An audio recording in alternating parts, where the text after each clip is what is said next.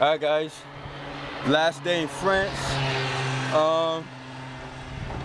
What can I say? Can't wait to be back in the States to finally hit a weight room. I've been out of a weight room for 2 weeks, but I kept my conditioning up.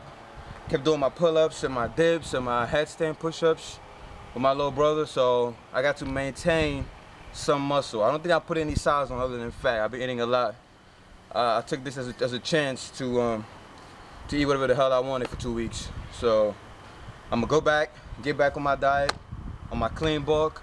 Hopefully I haven't lost a lot of strength in my weight room exercises like the squats and the deadlifts, hopefully.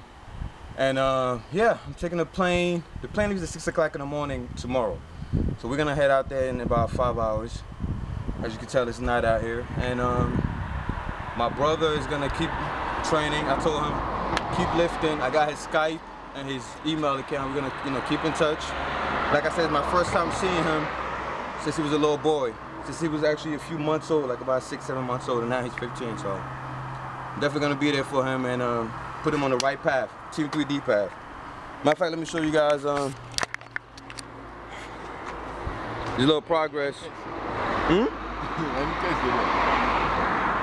See, he's an ectomorph, but he's making some gains. As I mentioned in another video, his pull-ups went from, the first time I made him do pull-ups, he could only do 7.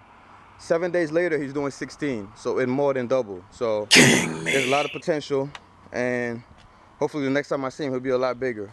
And he got big nipples just like me. You can tell he runs in the family. All right, guys, Team 3D Alpha.